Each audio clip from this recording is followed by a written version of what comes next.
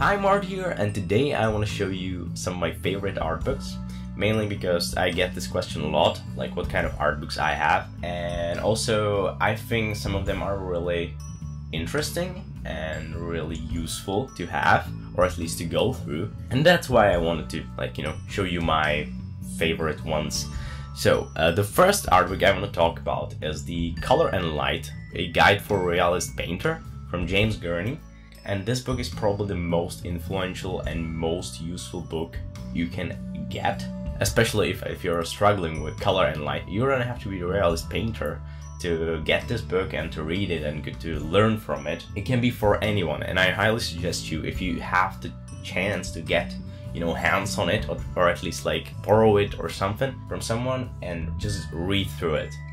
Because this is one of the best books about paint and color and light that there is. James Gurney did a really great job of explaining every single bit of color and light, differences between the warm and cold balance, and all the stuff about colors. It's more about traditional, but those can apply to digital as well. I think this book is kind of like a Bible for Christians, but this book is for the painters and for artists in general. So it doesn't really matter what kind of artist you are. You can be designer, you can have like really simplified style, like comic-y style. It doesn't matter. This book will like teach you a lot.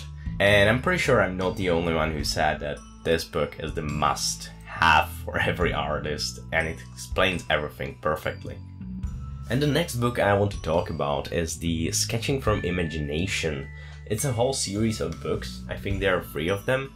And one is called Classic, one is called Fantasy, and one is called Sci-Fi. The Sci-Fi you can see in this video I'm showing you right now. And I think this series of books is really inspirational.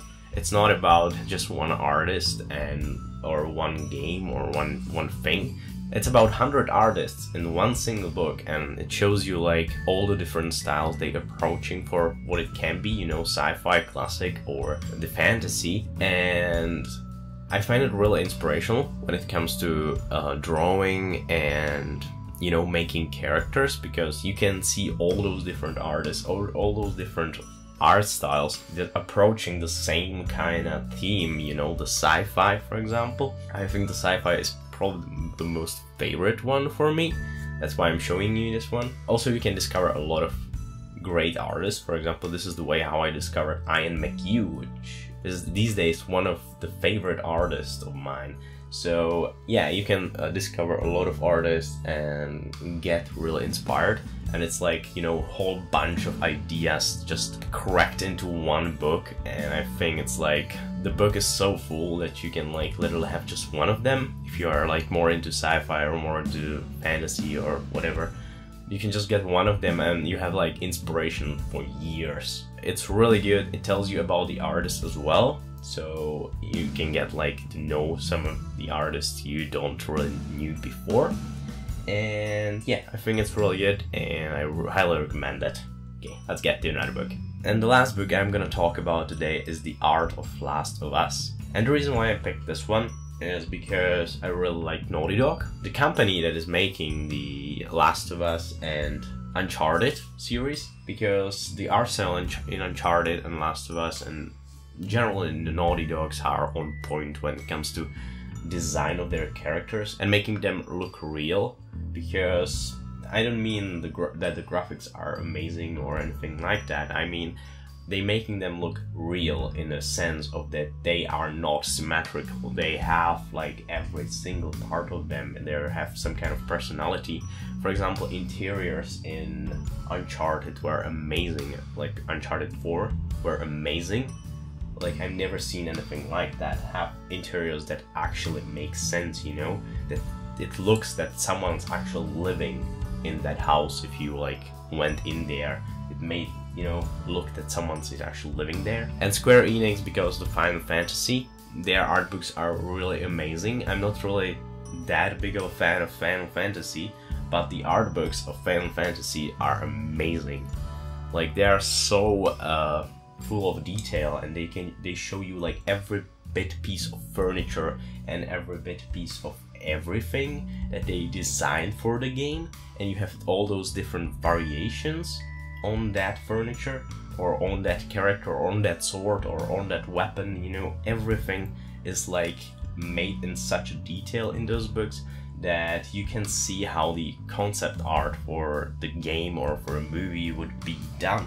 You know, it's like not just one drawing, it's hundreds and hundreds of small drawings and just really simple drawings that you are trying to use to create something bigger, you know, some game or a movie. That's why I like these two companies, you know, these two kind of books. The art of, let's say, Naughty Dog's the company, which is The Last of Us and Uncharted, and Final Fantasy from Square Enix. Those books are really amazing. And I think you can learn like a lot about character design. That's why the art of blank, some game, movie is really good, because you can see how professionals are doing their work to create your favorite game or movie. So if you are into that, if you are into concept art, and if you want to create characters, this is the best way how to see how professionals do it. So if you have some, you know, favorite game, movie, whatever, just get their book and try to like see how they're working on that. So that's about it in this video. I hope that you liked it, and those are my 3 favorite books. It's like not really 3 favorite books, but you know, like examples of 3 of my favorite books, let's say this way. I hope that I inspired you, or at least help you if you're like looking for some art books, to get one of those, or you know, to help you to choose which art book you want. I hope you liked it, and I hope I'll see you in the next one. Mart out.